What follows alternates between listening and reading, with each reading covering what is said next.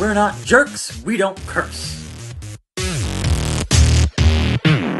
Hello, my name is Good News Barrett, and I have a breaking weather report.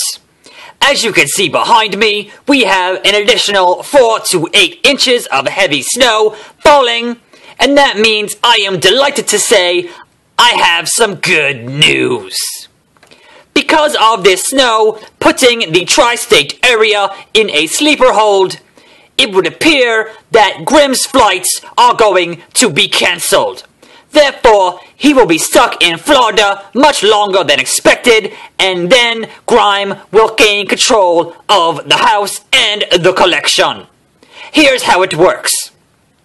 This morning, all we had was rain, and the rain washed away the salt on all the roads. Then, the rain turned to snow, which tonight is going to freeze, and all we are going to have is ice. Now, the ice is going to prevent any planes from landing, and Grimm's flight will be cancelled. Stay tuned to this news network for more good news. This has been Good News Barrett with your weather report. And don't forget to subscribe, like, share, tweet, tout, retweet, Reddit, Facebook, Foursquare, Instagram, Telegram, Sonogram, and Carrier Pigeon, the undisputed action figure champion of the known universe. It has been nailed. Now, if you'll excuse me, it's really cold and I'm not wearing any clothes.